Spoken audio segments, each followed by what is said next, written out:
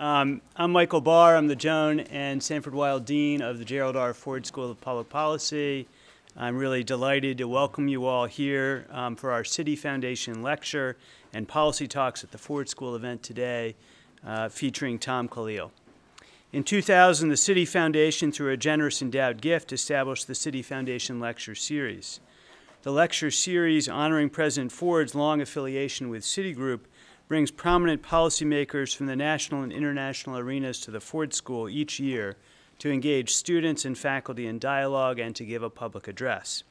Tom Kalil is one of our country's leading experts on technology and innovation policy, and it's an honor to have him here with us today. Tom served in the Clinton administration as the Deputy Assistant to the President for Technology and Economic Policy, while doing double duty as the Deputy Director of the White House National Economic Council, working on technology and communications issues and nanotechnology initiatives. He continued his role at the forefront of science technology under President Obama as the Deputy Director for Policy for the White House Office of Science and Technology Policy, working on initiatives across the range of the White House activities, from learning technology, data science, robotics, to STEM education. In that role and in these roles and in his other parts of his career, Tom serves as a role model for an advocate of scientific advancement. Let me take a moment to mention many of you in this room are part of the Ford School's Science and Technology and Public Policy program. This is a program that really takes on the ability to help provide our students and our faculty with the tools to analyze complex science and technology policy issues, deeply connected to Tom's career and his, I think, distinguished career that I've just given you little highlights of today at his request, suggests the advancement, the ways in which science policy really needs to be brought into this broader realm of social science, ethics, values, public policy, and economics. Today, Tom is continuing that work in the private sphere as the Chief Innovation Officer at Schmidt Futures, an exciting new philanthropy that Tom will undoubtedly mention. Let me just say a word about format. We're going to have some time toward the end from questions for the audience, or as Tom said, maybe closer to the beginning for questions from the audience. So happy to engage with that. We have Joy Rohde here, who's the Ford School Associate Professor and Interim Director of the Science, Technology, and Public Policy Program. Two Ford School students, Celine Seja and Carl Hetchy, who will sift through your question cards and pose them to our guest. For those of you who are watching online, please tweet your questions using the hashtag PolicyTalks. Now it is my great pleasure to welcome Tom Kalil to the podium. Tom, I turn it over to you.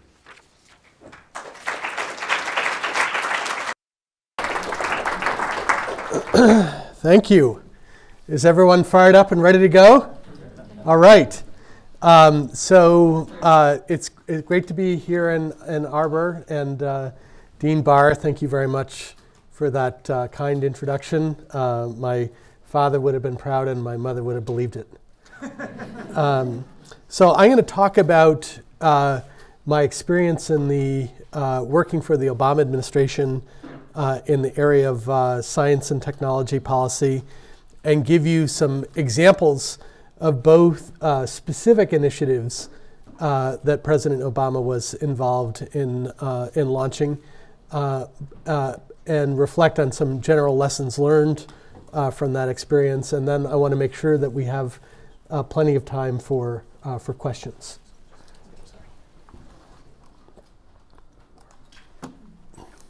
So just to say a little bit about how I wound up as an advisor to President Obama and President Clinton. Was really all a path-dependent consequence of a decision I made in 1987 to volunteer on the Dukakis for President campaign.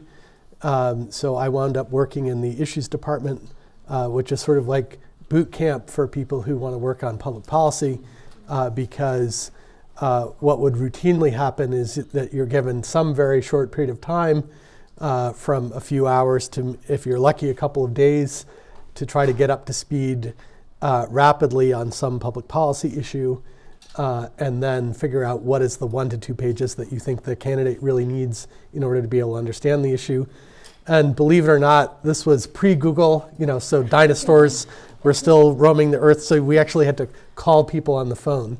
And if you're in the issues department of a campaign, it means you're responsible for coming up with new ideas so that the candidate can say, if elected, I will do X, Y, and Z. We had to come up with the X, Y, and Z. To manage networks of outside advisors, so that if some question came up, that there was someone that we'd be able to turn to get the candidate ready for debates, to ensure that they are familiar with the issues that that voters are going to be asking them as they travel around the country. So in 1988, they would the candidates would get questions about the auto industry if they went to Michigan, or the semiconductor industry they went to Northern California. Trying to ensure that the campaign ads were at least reasonably accurate, and also we would get flooded with questionnaires by every interest group under the sun. So we would have to figure out which of them we were actually going to answer and which we were just going to punt on them. So what you learn how to do is not become an expert in anything, but what you learn how to do is just rapidly get up to speed so that you're at least conversant on the issue in the amount of time that you have. So I did that in '88. In '92, I went down to Little Rock and wrote a number of Bill Clinton's position papers, and then got a job working for Bill Clinton on the National Economic Council, and got a chance to work with Michael Barr when he was also at the NEC in the 90s, as we refer to them, those dark days of peace and prosperity. When I worked for the Office of Science and Technology Policy, the main thing that I did was to build a team. This is the folks that I recruited to the White House Office of Science and Technology Policy. Right next to me was my boss, John Holdren, who's the president's science advisor. And one of the people that I recruited is University of Michigan's very own Sridhar Kota, who helped to lead a number of our initiatives in the area of advanced manufacturing. So I don't expect you to be able to see all this, but this gives you a sense for the structure of the White House Office of Science and Technology Policy. We had 5 major divisions. So one that I led focused on tech and innovation. We had a US CTO that was focused on things like digital services being developed by the United States government. A group working on national security and international affairs, so the link between S&T and national security issues, things like cybersecurity, and then a group focused on energy and environment. And overall, the role of OSTP was to work on both science and technology for policy and policy for science and technology. So let me say a little bit about what the distinction between those two is. So if the president and his or her senior advisors are making a decision that has a scientific and technical component, our job was to make sure that he was getting the best possible advice. So when Fukushima occurred, he would want to know what are the implications of this, not only for the people of Japan, but what are the implications of this for the United States? Or if there was a year when the flu vaccine was singularly ineffective. And so the question he asked was, how do we ensure that we do better in years to come? So that's sort of science and technology for policy. How do we make sure that the president has the best possible advice? And then policy for science and technology, which is what I'm going to spend the majority of my time talking about, things like how much should the federal government be investing in research and development? How do we encourage more young boys and girls to excel in STEM? How do we create an environment that fosters innovation and promotes not only the formation of companies, but the rapid growth of those companies in the United States? So this is the president giving his inaugural address. And one of the things that he said that we were, of course, very happy with is the notion that we're going to restore science to its rightful place. And in part, that was because there was a certain level of friction between the Bush administration and the scientific community. And that arose from a couple reasons. And one was this notion of scientific integrity. And in particular, when the scientists would say things like about climate change that were not consistent with the administration's policy, there were certainly instances in which they were being discouraged from talking to the press, or that people in the White House were changing the conclusions of scientific reports before they were being issued to the public. And the concern on the part of the scientific community was not, well, on any public policy issue, just listen to the scientists and do whatever they say, because public policy involves juggling lots of considerations, but you should at least make sure that that the consensus or the views of the scientific community are being fairly and accurately represented as part of the policy process. So this was something that the president very soon on taking office elevated the role of the Office of Science and Technology Policy and signed a executive order on scientific integrity. So I'm going to talk primarily about some of the elements of a framework for the administration's policies, particularly in tech and innovation, that fall under the rubric of the President's Strategy for American Innovation, which is a document that he released in 2009 and then updated in both 2011 and 2012. And there are three broad areas where he thought that there was an important role for the government. One was for the government to invest in the building blocks of long-term economic growth and job creation, particularly around human capital, scientific research, and 21st century infrastructure. The second was to create the environment for private sector innovation, because after all, it's companies that produce commercial products and services. And the third is the role that innovation can play in helping to achieve a broad range of national goals, like allowing Americans to lead longer, healthier lives, or accelerating the transition to a low carbon economy. So this last part of catalyzing breakthroughs for national priorities attempts to answer the question, innovation for what? So what are the major challenges that the United States face, that the world faces, where we think science and technology can make an important role?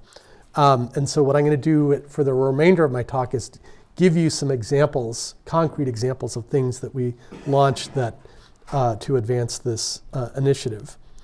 So one of the things that the president said is if you win the NCAA or the Super Bowl, you get to come to the White House. The same thing should be true if you win a science fair or robotics competition. This was one of the president's favorite events of the year. He had an opportunity to meet with amazing students every year. I remember one year he met with a 16-year-old girl who was already doing research on functionalized gold nanoparticles to attack tumors while leaving healthy cells untouched. And it made the rest of us feel like slackers, because at 16, I was playing Dungeons and Dragons rather than working on a cure for cancer. And here he is with Joey, who has developed this marshmallow cannon And the Secret Service has explicitly told him not to fire it. But the president comes up and he says, he asks Joey, well, does this work? And so like the kid is torn because, the president of the United States is asking him to like fire this thing, much to the delight of the Secret Service. So this was one of the mechanisms that the president used to highlight the importance of STEM education and to inspire more young people to excel in STEM. Towards the end of the administration, he launched an initiative called Computer Science for All, which is making computer science and computational thinking a new basic at the K through 12 level. One of the challenges in this area is that in other countries, there is someone called a minister of education who can just do this, right? So in Japan, the minister of education can say, computer science is going to become a new basic in the K through 12 curriculum. In the United States, we have 15,000 school districts. So in order to make progress in this, there was no one we could call. We literally had to build a movement around this that involved governors, mayors, high-tech companies, schools of education, nonprofit organizations, in order to make progress on this. Another thing that we worked on was with the deans of engineering was something called the Grand Challenge Scholars Program. So this is a program that in which undergraduate engineering students can organize their coursework, research, service learning, international activities, and entrepreneurial activities around one of the 14 grand challenges identified by the National Academy of Engineering. We also, obviously improving STEM education requires increasing the number and quality of STEM teachers. So we had an effort called 100K in 10, which was an effort to prepare 100,000 high-quality math and science teachers over the next 10 years. And this is a goal that we're on track to meet.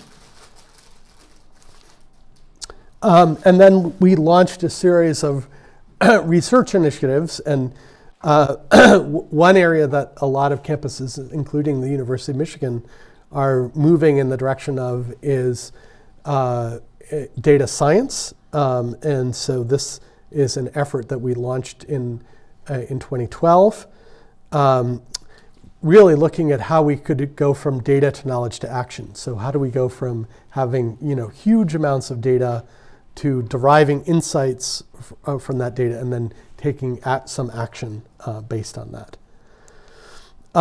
In April of 2013, President Obama launched something called the BRAIN Initiative. This was an effort to do for neuroscience what the Human Genome Project did for genetics. So one of the questions that I would ask people in the research community and other stakeholders is, in the same way that President Kennedy decided that we should put astronauts on the moon and have them safely returned by the end of the decade, what are the similarly ambitious goals that we should set in the 21st century? And a foundation had pulled together a multidisciplinary group of faculty in neuroscience, nanoscience, and synthetic biology. And one of the ideas that grew out of that workshop was, what if we made an investment in tools that would allow us to understand the brain in action? So that would increase our ability to understand how the brain encodes and processes information, and ultimately could lead to new tools that improve our ability to diagnose, treat, and prevent diseases of the brain, and to lead to new computational architectures and algorithms that are informed by how the brain works. So, at current trajectories, supercomputers will require their own dedicated power plant. The human brain only uses 20 watts. So Mother Nature has figured out something really important about low power computation that engineers and computer scientists can learn a lot from. And if you look at the advances that have been made in the area of machine learning, many of these work by training an algorithm by providing it with sometimes literally millions of examples. And obviously, that's not how a toddler learns. If a toddler burns their finger on the stove, they don't have to repeat that a million times. And so obviously, there's a lot more that we can learn from how the human brain works that could inform the next generation of computer architectures and algorithms. So this enjoyed really strong bipartisan support, and Congress passed a law as part of the 21st Century Cures Act that for the NIH component of this initiative, it also involves NSF and DARPA and IARPA, but for the NIH component provides 10 years of funding, which is very unusual because usually they only provide 1 year of support at a time. This is the National Robotics Initiative that President Obama announced in 2011, in particular looking at opportunities for human-robot interaction. So what can teams of humans and robots do that neither can do individually? We got a shout out for the Materials Genome Initiative from a University of Michigan student here. This was also announced in 2011, and this is aimed at reducing the time required to develop new materials. So it can take as long as 17 to 20 years to go from discovery to high volume manufacturing of new materials. And I believe materials innovation deserves a lot more attention than it gets.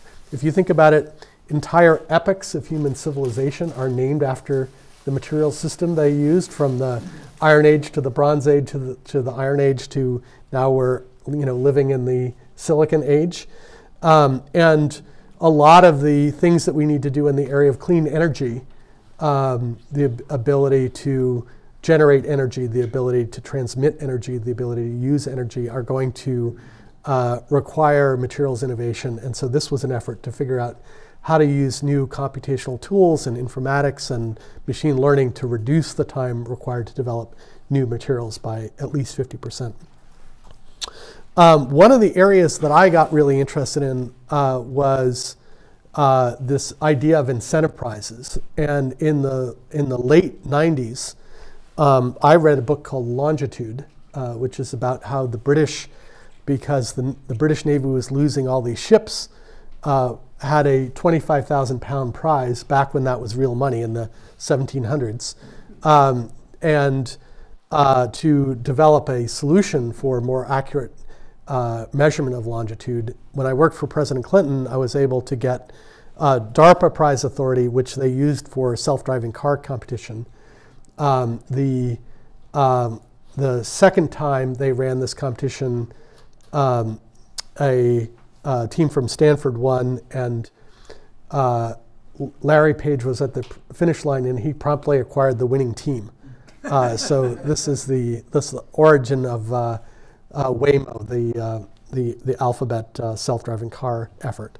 So when I came back into government, I was able, working for President Obama, I was able to work with Congress to pass legislation that gives all agencies the ability to support incentive prizes for up to $50 million. And if you go to challenge.gov, you'll see over 800 instances in which agencies have used this.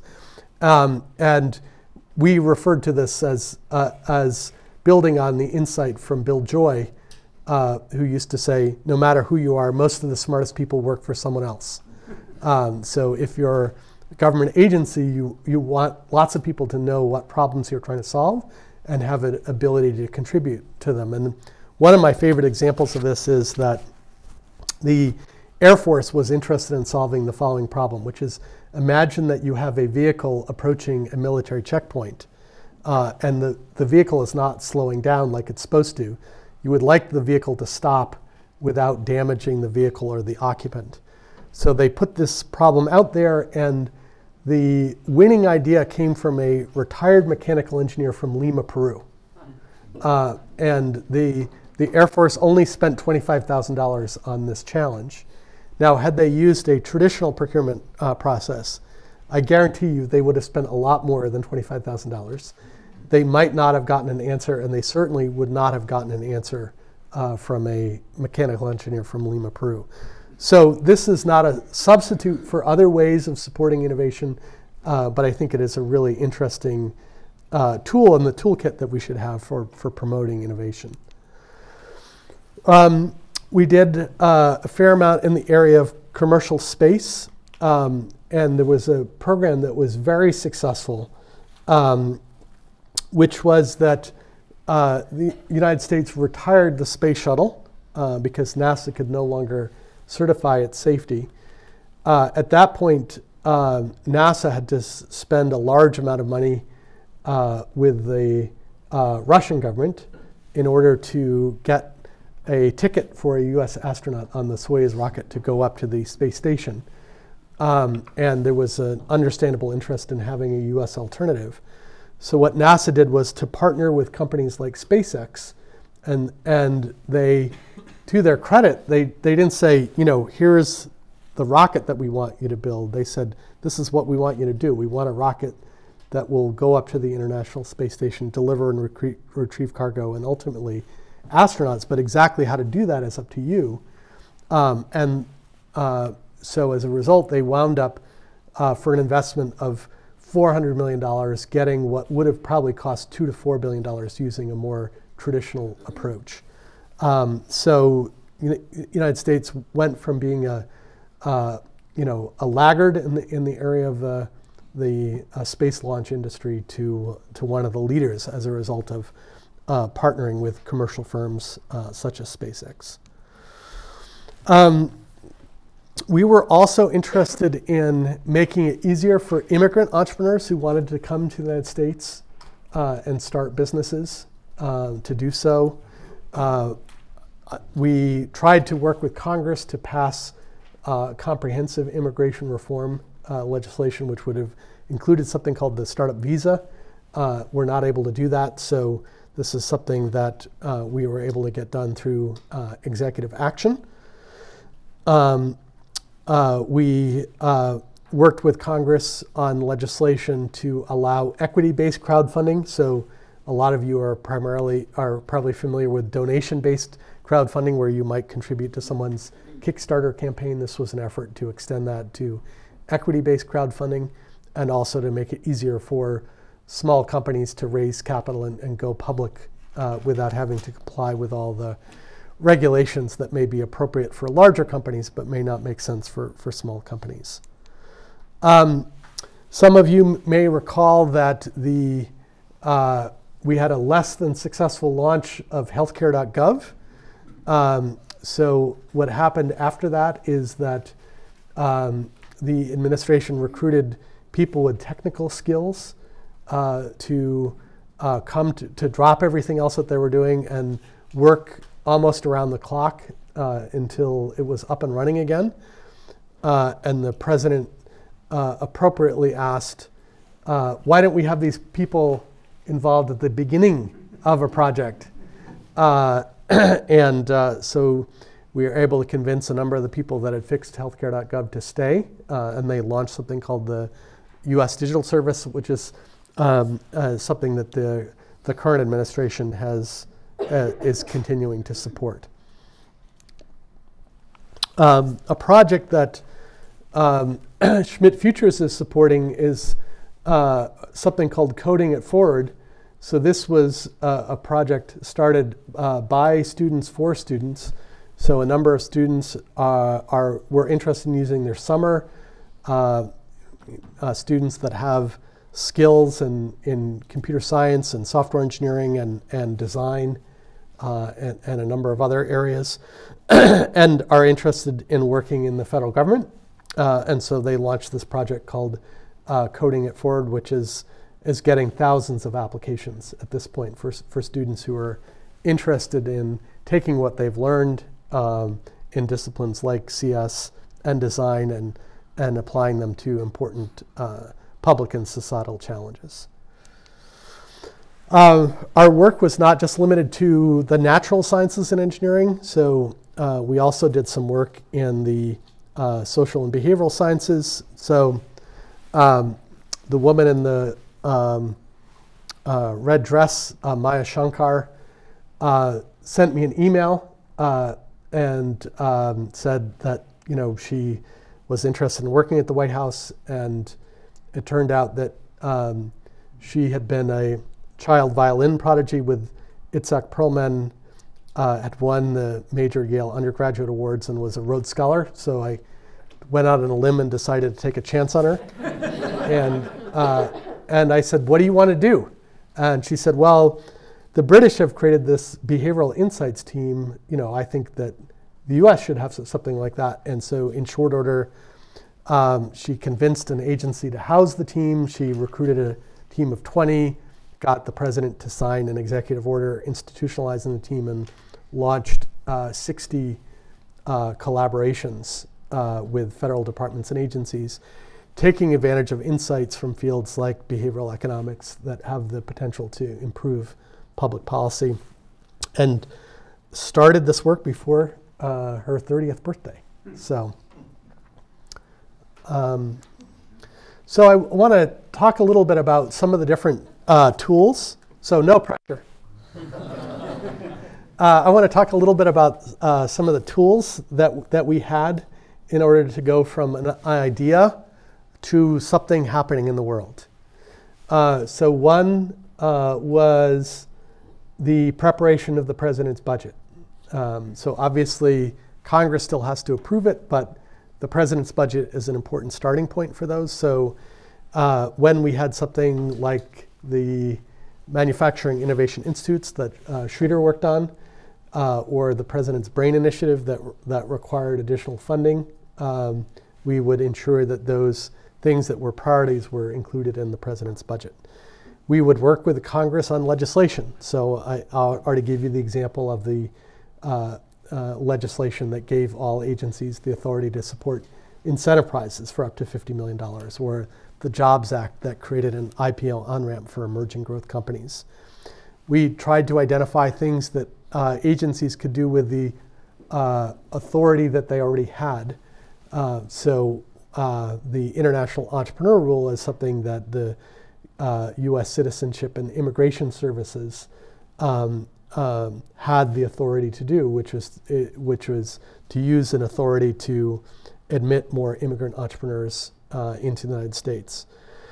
The president also had the ability to convene. So if the president had an event and we invited people, generally would rearrange their schedule to come. I remember, a lot of times our communications team would not want to have us invite people too early, because then word about what we were doing would leak, and they wanted to save the news for the president to announce. So we would routinely invite people on a Friday afternoon for over a holiday weekend for an event that was going to occur on Tuesday, and without telling them what the event was going to be about. And they would still come. So the president used that not just to get people to come to a meeting, but to take some action. So a lot of what we did was to build coalitions to advance particular ideas. And then another thing that we could do is to recruit great people. So Schroeder had a big impact in the area of advanced manufacturing. Maya had a great impact on creating this social and behavioral sciences team.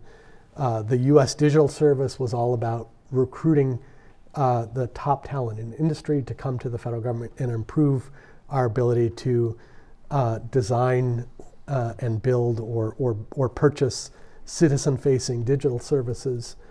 So these are examples of the tools that we had. And the reason I think this is really important is that policymaking is about creating a coherent relationship between ends and means, right? So you have some goal that you're trying to achieve, and then you're trying to figure out what is the thing that the government can do or that we can challenge other people to do that will help achieve that goal. So we had a whiteboard that was a collection of some of the aphorisms that we had developed over time about how to get things done. Obviously, I'm not going to go over all of them, but I want to talk about one in particular that was one of my favorite thought experiments, which is to imagine that you have a 15-minute meeting with President Obama in the Oval Office. President Obama says, Mr. Barr, if you have an idea for, policy issue X, in order to make your idea, first of all, what is your idea? Why are you excited about that idea? In order to make your idea happen, who would I call and what would I ask them to do? I'll call anyone in the world. It can be a conference call, so there can be more than one person in the line. If it's someone inside the government, like the Treasury Secretary, then I can direct them to do something because I'm their boss. If it's someone outside the government, then I can challenge them to do something. So there were a couple reasons for this thought experiment. One is that psychologists have this concept called agency. And what it means when you're working in the White House is that you have the ability to send the President of the United States a decision memo and have him check the box that says yes, right? So that means that there are more things that you see in your environment that you view as potentially changeable because they're the result of human action or inaction, as opposed to something fixed like the laws of physics that we really can't do a whole lot about. How do you give someone else that sense of agency that you as a White House staffer feel? So that's one reason. And the second reason is that if you're trying to do something that is complicated, it's highly likely that you're not going to be able to do that by yourself, but you're going to need to build a coalition. So it's not like there is a single individual out there who will be able to accomplish the goal. Well, it's very difficult to build a coalition if you can't articulate, number one, who are the members of the coalition? And again, it could be entities and individuals both inside and outside the government. And what are the mutually reinforcing steps that you want them to take in order to achieve the goal? So if you can say, this is my idea, and in order to make my idea happen, this is who would need to do what, then policymakers are more likely to be responsive. I had lots of people who would come into my office and say, we would have some variant of the following conversation. They would say, my issue is important. And I would say, great. Like, what do you want me to do about it? And they would say, you should make it a priority. And so you're far more likely to have an impact on policy if you can articulate this. So answer this question. In order to make your idea happen, who would you call and what would you ask them to do? And then you can begin to assess to what extent the members of that coalition would be willing and able. And if not, is there something you could do to change that? So for those of you who are interested in learning a little bit more about some of the other lessons that I learned, I wrote an article called Policy Entrepreneurship at the White House, which is about how do you have influence without authority. That is an open access article, so if you put that into your favorite search engine, you should be able to locate that. And with that, I would be delighted to answer any questions that you have about science and technology policy. Thank you.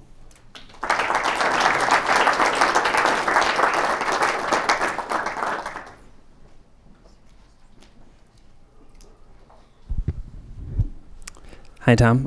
Carl Hesch. I'm a first-year MPP student here at the Ford School, and I'm also part of the Science and Technology and Public Policy Certificate Program. So thank you so much for being here. Mm-hmm. We're gathering our questions, but I'm going to kick it off with this one.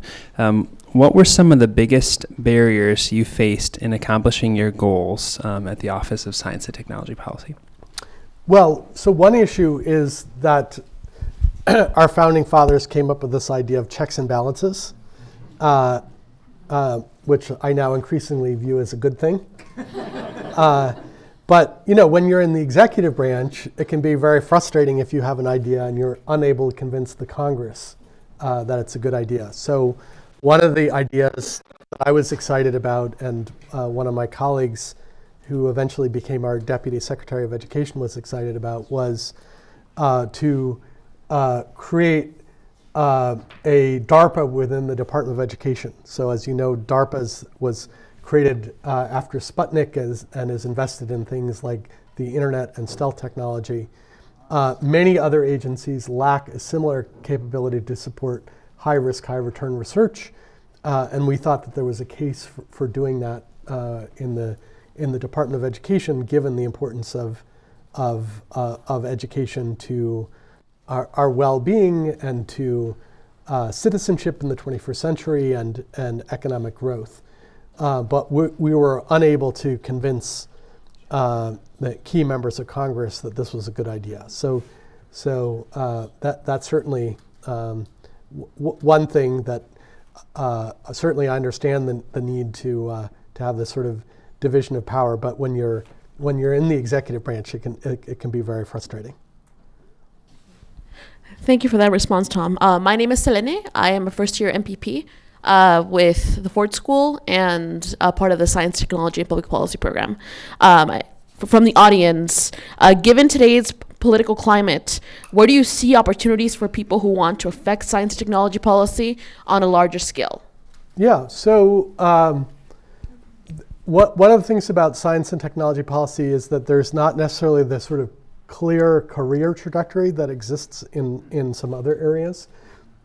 I think one route that a number of people have used is the AAAS S&T fellowship program. So that is one mechanism that people have used to sort of get some experience in science and technology policy.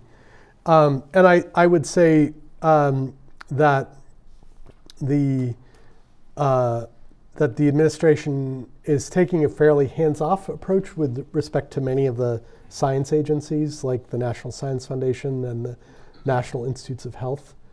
There's good work that is continuing to go on in the science agencies. I know that there are some states that are creating fellowship programs at the state level. So I don't know if Michigan is doing that or thinking about doing that, but the Moore Foundation, for example, has been supporting a S&T policy fellowship at the state level for both state agencies and the state legislature. Thank you. Now we have an intellectual property question. What are your thoughts on companies that buy patents to sue other companies, and how can we reform this system? This is not really an area that I am an expert. I know that that intellectual property is difficult because you're trying to balance competing goals. On the one hand, you want to have sufficient protection of intellectual property so that firms are going to be willing to invest in research and development. I think one problem that we have with our patent system is that it's what's referred to as a unitary system, and I think that leads to some problems. And what I mean by that is that intellectual property plays different roles in different industries. So, for example, in the pharmaceutical industry, I think you can make a much stronger case that in the absence of having this period of exclusivity, a drug company is not going to invest $2 billion in getting a new drug candidate all the way through clinical trials in the absence of exclusivity. In other industries like IT, they are competing much more on the basis of time to market, and IP is used more for defensive purposes rather than anything else. So, I think it's worth exploring whether or not we should look at the role that IP and patents are playing in different industries and being able to have something that is more tailored to the role that IP plays in different sectors. Earlier today, you mentioned two market-based approaches, SpaceX and NASA, and the incentive prize. Are there any specific industries that a market-based approach is uniquely suited to advance versus government? Yeah, so there's a set of tools that the global health community has developed that I think are really interesting and should be used outside the global health community. So they have had to deal with the following challenge, which is that there are innovations in global health that have a high social return and a low private return. A canonical example of this is vaccines for diseases of the poor.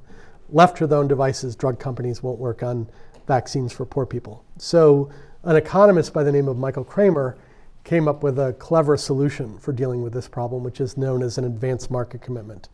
So this is essentially the governments or other philanthropists saying to the drug industry, if you develop a vaccine which is safe and effective, then we will purchase X million doses at Y dollars per dose.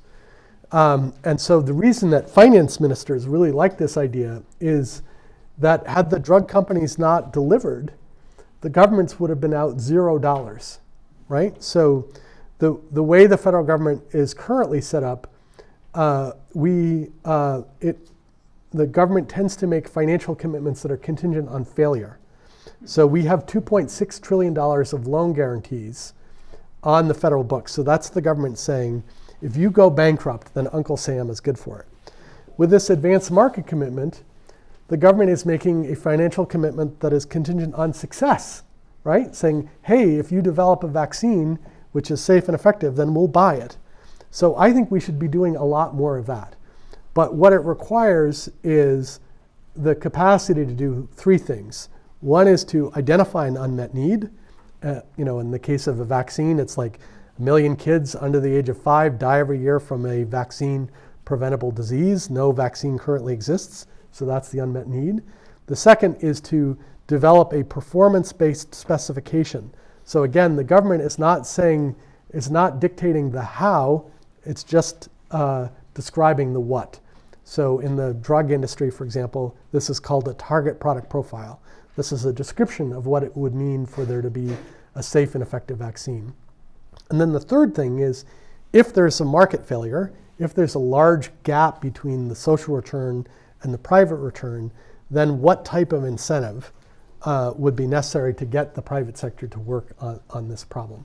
So again, that approach is not going to work in all instances, but particularly in those areas where you can have a reasonably clear definition of the problem and what an effective solution would look like, using these approaches like incentive prizes or milestone payments or advanced market commitments may be one way of addressing those. Next question is, in terms of long-term security and stability specific to global competition and national security, how do we weigh risks in the speed and open accessibility of emerging technologies while still attempting to maintain our position as a global leader? Very carefully.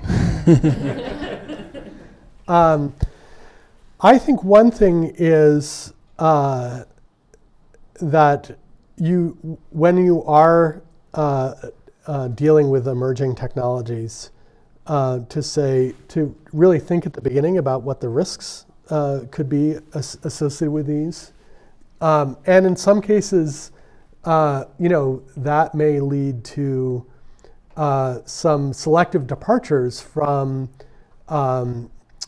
open publishing. And so an example of this is that there was a big debate in biomedical research associated with something called gain of function.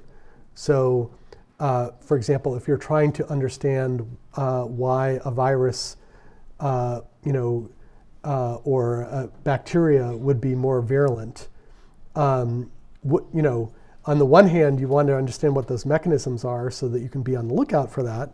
But on the other hand, if you just publish that, then there is the risk that that knowledge could be misused. So I do think that there are some instances that the National Academy of Sciences called experiments of concern, where there are clearly dual use applications associated with these, and that you may need to have a review process either before the research is funded or certainly before the research is published.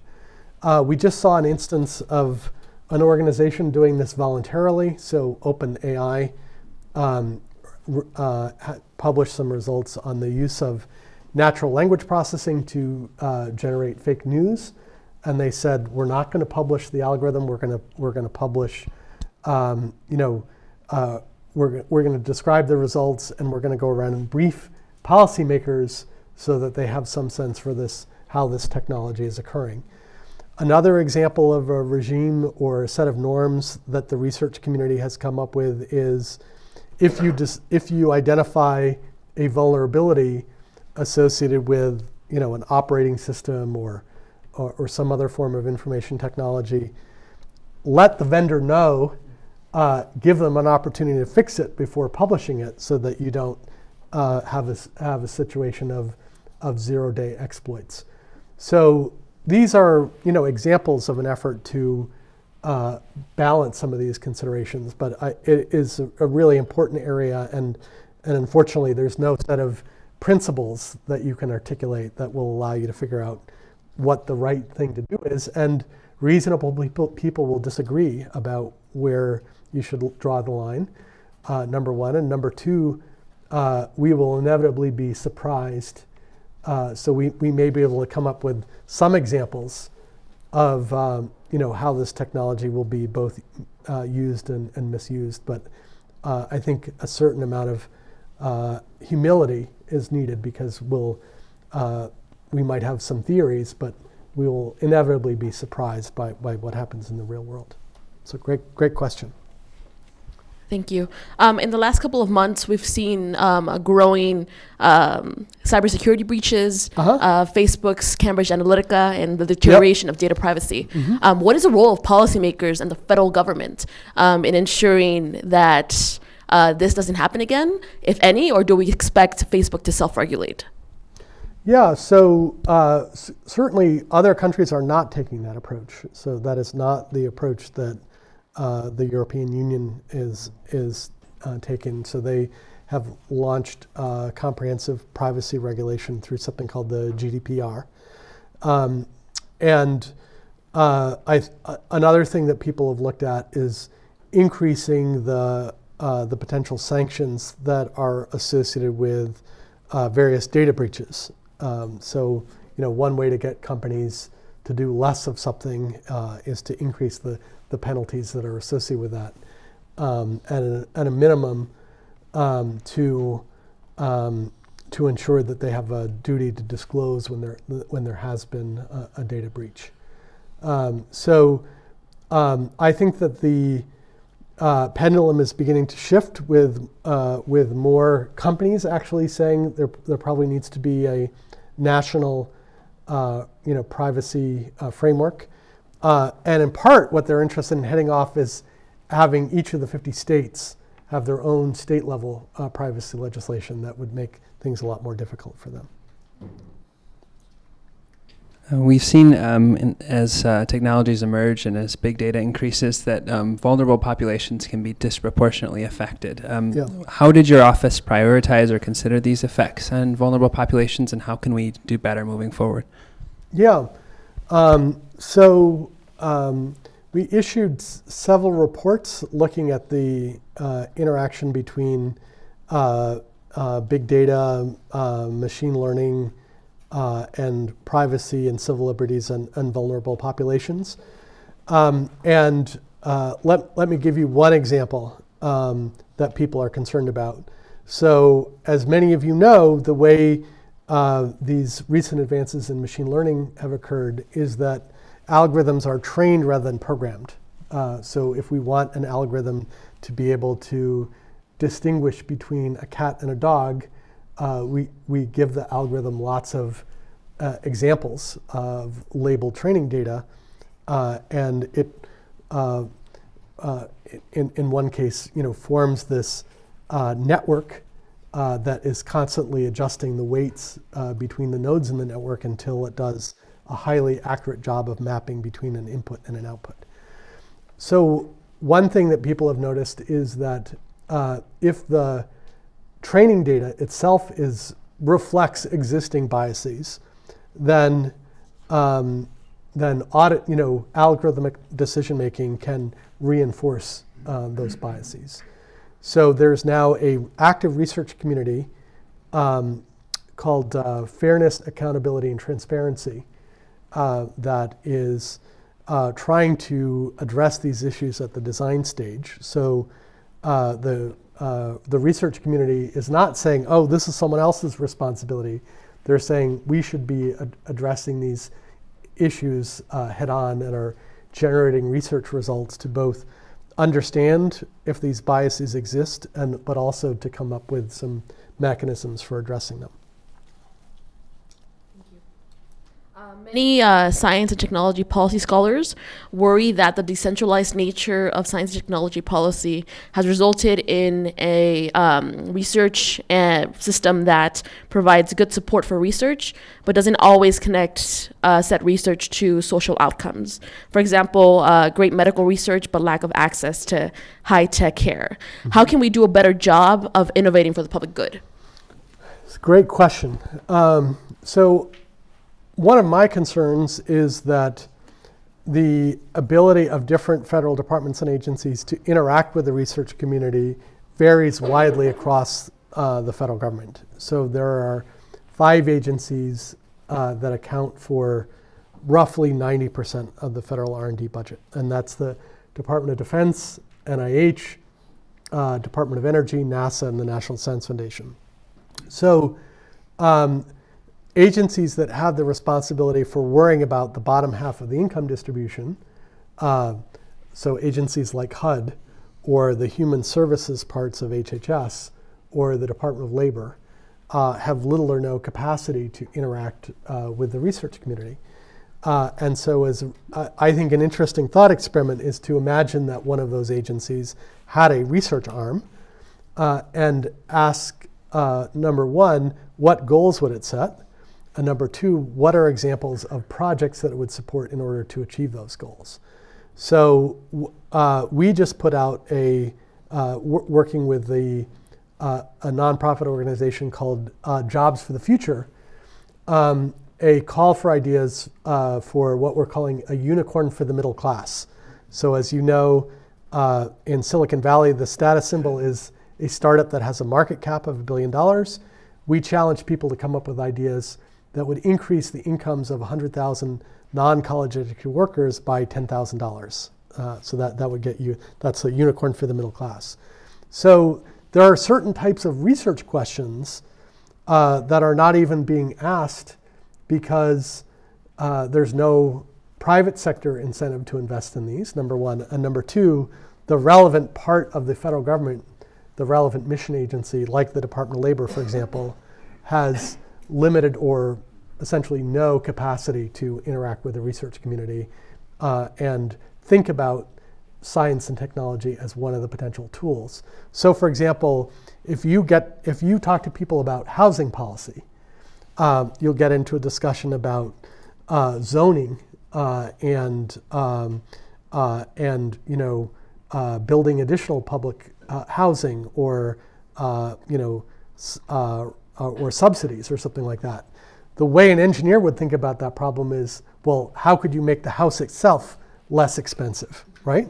Now that might not be the right answer, but it's at least, my view is that it's at least one of the ideas that ought to be considered when we're thinking about solving some of these problems. And because of this imbalance, a lot of these questions are not even being asked. And so I actually think there's a role for research universities to go to their alumni and say, hey, we think there's an opportunity here. The federal government isn't immediately going to fund this, but we have an opportunity to demonstrate what might be possible if we made this societal goal an active area of research. What differences have you found in your ability to shape or impact S&T policy from OSTP versus philanthropy like Schmidt Futures? Yeah, so the federal government has a different scale. So one of the things that I worked on for President Clinton was the launch of something called the National Nanotechnology Initiative. And this has resulted in a cumulative investment of $23 billion in nanoscale science and engineering. So the federal government has an opportunity to operate at a scale that is different from private philanthropy. Now, the advantage of private philanthropy is greater flexibility and speed. So someone who is working for a philanthropist does not have to get 60 votes in the United States Senate. So that, I think, allows a philanthropist to respond more rapidly to emerging challenges and opportunities. But private philanthropy is in no way a substitute for federal investment in science and technology because of the, I think, necessity to have democratic voice in public priorities and just the different scale that the federal government operates. The executive branch agencies have a total budget of $4 trillion. So that's not something that is going to be replaced by private philanthropy. From our viewers on the live stream and Twitter, how can we filter fact from fiction, fake news, information in this world of mass data and communications? Any advice? Oh, I got an algorithm, and I'll email it to you. There are a number of interesting experiments that are going on. So one experiment that I'm aware of, for example, is trying to leverage training in critical thinking and crowdsourcing. So training people in critical thinking and the ability to tag or identify weaknesses in arguments. And just training a lot of people to do that. So I don't think that there's going to be a quick technical fix to this, but I think it is an active area of research. And I have to say that that in the 90s, I was really excited about this idea that we were going to have, the equivalent of a printing press and a radio station and a TV station for everyone who is connected to the internet. And I think I'm now more aware of some of the challenges that poses. What advice would you give for people not working in scientific fields who want to affect change? Dean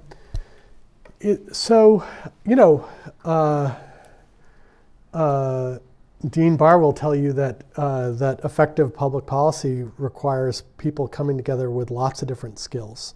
I just talked about this idea of advanced market commitments. That's an idea that came out of the economics profession. The whole idea of taking insights from behavioral economics and applying them to public policy. The idea of mechanism design, which has been used to reduce the waiting line for a kidney transplant. So lots of different disciplines have the ability to contribute to public policy. The other thing is that you need people who can help translate between scientists and engineers and policymakers and the public. So many times scientists and engineers are not particularly good at explaining the importance of what it is that they're working on, and having people who can understand what they're doing and why it's important, but still have the ability to communicate with the public can play a really important role.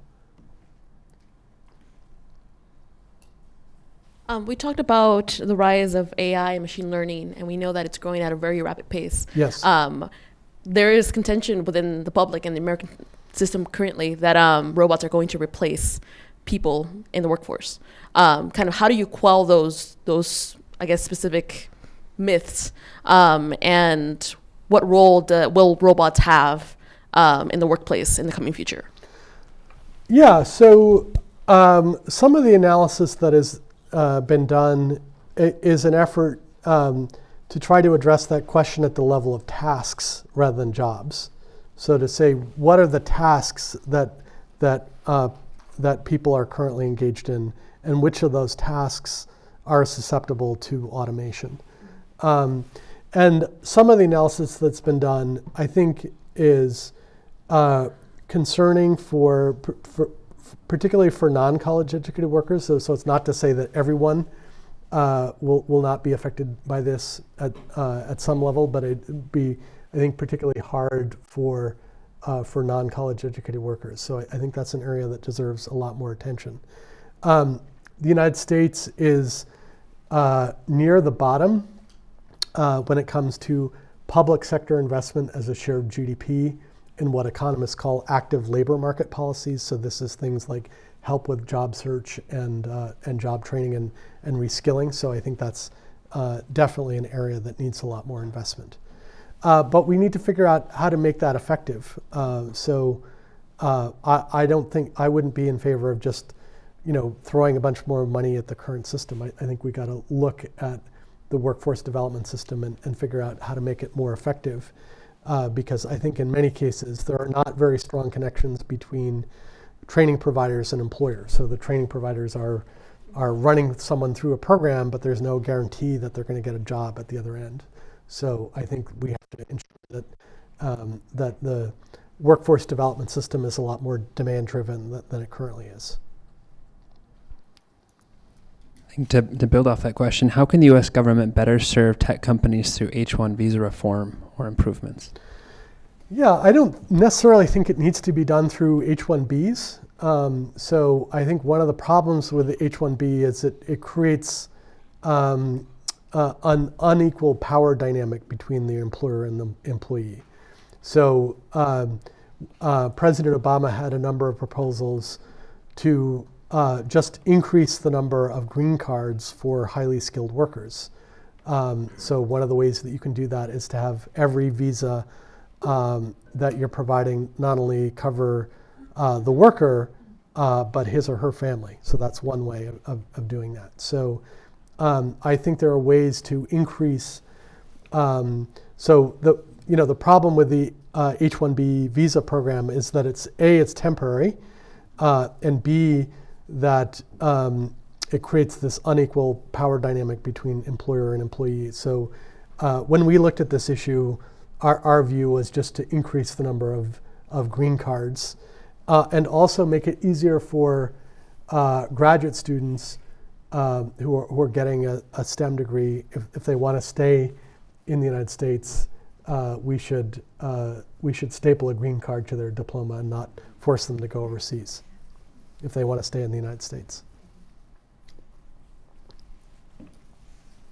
During your tenure at OSTP, what was involved in initiatives to ensure the public has free, open access to outputs of scientific research? What do you think is the role of government in promoting open access to knowledge?